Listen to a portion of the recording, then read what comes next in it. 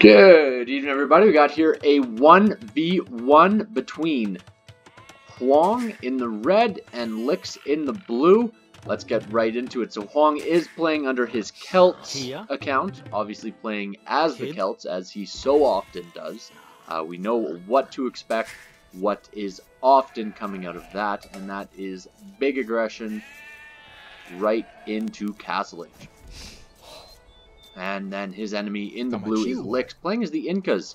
Interesting choice here, one that we don't see too often in 1v1 battles, but can lead to some pretty lamey games and some big back and forth, definitely, with their forward villager rushes. Just missing that sheep, as he's already running forward with his scout, wanting to get as much visibility as possible, and he does actually pick up a sheep. Will be running back, and not sure if the scout will even notice that, as he is just pushing in deer with his scout. So we'll not be getting that sheep back at this point in time. So just a little bit of an advantage already from the forward from Licks, and I will start to speed it up as we go through the Dark Age. And here we go. The boar lure already on the way. He sees it's running away, and his scout is chasing after that boar as soon as possible. Obviously, in the fog of war, he will be able to see that boar running away, and Licks is trying to get away as quickly as possible before that scout of Hoang runs forward. Thing about Hoang, you don't want to let him get an advantage because you know what's going to come out of it, and that is pure aggression. You've got to beat him economically if you plan to beat him at all. Licks, of course, being a strong enough player to pretty much beat almost anybody in the community, and definitely Hoang being one of those. Great timing on the boar lure. Sheep is just finished up, and he will be able to take out the boar. Obviously able to fit that Eagle Scout in the town center. Just an added bonus that you do get with the Eagles versus the normal Scout cavalry. And smartly, Licks is pushing his deer or his sheep right into the town center so that he's not risking losing them to the scout running by. And so speeding a little bit back up as the two are just starting to mass up as much as possible. Look at the food count for Licks. He's got these two boars. He's still got 8 sheep. That is insanity right there, and in comparison, we do see already Hoang having to put down farms on his last sheep, going over to collect the deer that weren't pushed in. So lots of wasted time. Getting loom, will be dropping that barracks, but Licks already on the way up. So what is the play going to be? Well, we'll just see. At this point in time, this much food underneath the town center, Licks might be wanting to go aggressive. And yes, we do see 6 villagers already going forward. Obviously, not quite as strong as they will be in future ages with the upgrades that Licks will be able to get in on them. But still quite significant building houses along the way just to keep them occupied. But it is a risky strategy. Obviously, with a forward, you are idling your villagers. You have to basically guarantee that you're doing some sort of damage. And so with these 3 militia, that will add that little bit of extra protection for him. And it will be able to fight back against Hoang's militia that are almost expected at this point in time. Want to know where this tower is going to be placed once the feudal age is reached, because denying berries, sure, that's good, but it'll be interesting to see what exactly it is that Licks wants to deny of the enemy. I don't think he realized just how far ahead to feudal he would have been. He can actually be a little bit more aggressive with this tower, to be quite honest, but playing it safe, building that tower on the berries that will range it.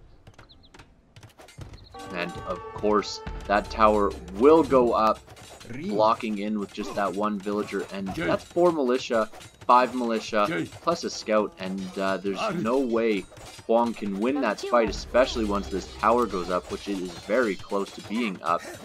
Might be battered down, actually. Interesting choice. But with the tower fire, Hoang forced to run away. Not really any deaths out of that, so lots of weakened villagers on both sides. But now that Man-at-Arms is in for the Feudal Age player, there is that little advantage, and Lix now with enough for another tower. He will be dropping that right on the berries, like directly on the berries. As Hoang has a very, very weak economy right now. Sitting with low resources all around, which is expected at this point in time, but once a couple of archers come out, that will be able to cause damage to the Man-at-Arms. Just a little bit of micro, and those archers can do quite a bit. Interesting of Lix not to initially engage against these militia, and yeah, he will engage, take out the militia fairly quickly, no problem at all. Man-at-Arms just so much stronger than the militia are, and he will be able to take them out. But now that there's this archer and weak Man-at-Arms, the archer will turn the tides of the battle, and already only 1 Man-at-Arms remaining, as an archery range is now being dropped for the Inca player. Tower shooting down the town center, that's not going to go down anytime soon, but it is just that added nuisance. Can't collect from these farms, can't be collecting from these berries, and even this gold. Not collectible. And immediately we do see archers out, not skirmishers, from the Inca player, and Lix wanting to move around and drop what I'm assuming is another tower. He does have the stone for it, so he will be able to drop it. If he could deny this stone, even that stone, that will just put a stranglehold on Hoang, as he is starting to mass up some archers, but not quite in a position to engage. Of course, this watchtower will likely go up, but with 3 archers on his face, he might have to desert it. He does, until he has an army of his own, and that tower is going to be battered down immediately. That is the strength of archers when the enemy has nothing in response. So that tower will have to be deleted to get some sort of resources back. Hopefully Lix remembers to before it's too late, as we are down, and it looks like it was deleted. That is good. So the resources are back in the queue for Lix, and he will try once again. Let's see where he places it, just a little bit closer this time. And that will be able to go up now with the extra archers and a skirm on his side. 2 skirmishers now, but there are a mass of archers. You know, Hoang, one of the few players that will choose to go for archers as Celts. He'll go for anything, really. And a villager very weak there does go down.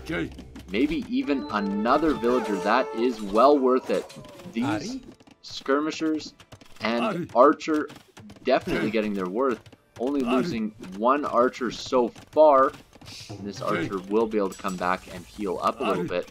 And still getting a couple villager picks out of that. So Lix with the 3 villager lead, but there are archers now coming to his base, and look at how wide open he is. This is the problem with a forward. You put all of your thought into the forward. There are no military buildings but a barracks at home, and everything in his economy is weak and vulnerable. 1 villager down already. Another one could go down right here, and it does. That is 2 villagers down just like that, plus all of this waste. Massive. A tower being forced down on the woodline. That will protect the gold as well, which is always nice. And we'll get a couple of shots off at the archers, but doesn't take out any with the tower, so still a little bit vulnerable there. But he's able to collect the stone in the front and continue on with his push. Now skirmishers are going to be able to pick off these archers little by little.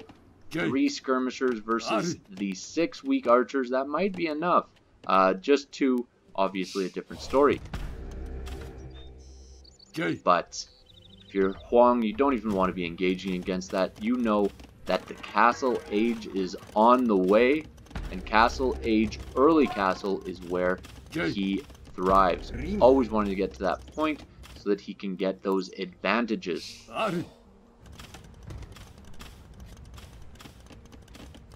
And look at this economy. Just complete shambles. We've got how many on gold, not deciding what he wants to do with them, but dropping the stable. So we will see knights. These skirmishers are good as dead when those knights come out. Even this tower should be walled in ahead of time. Archers and skirmishers, very good combination in the feudal age, not that great in castle. And the skirmisher does catch that the villagers are going forward, and suddenly Lix is thinking, what am I going to do about this army? Militarily both at 7, but Lix has his army split up in just skirmishers at this point in time and will be battered down. And we do see knights coming out for the Celt player, an eagle coming out as well as the first defense. That will help out his villagers as well as the infantry that he does decide to make.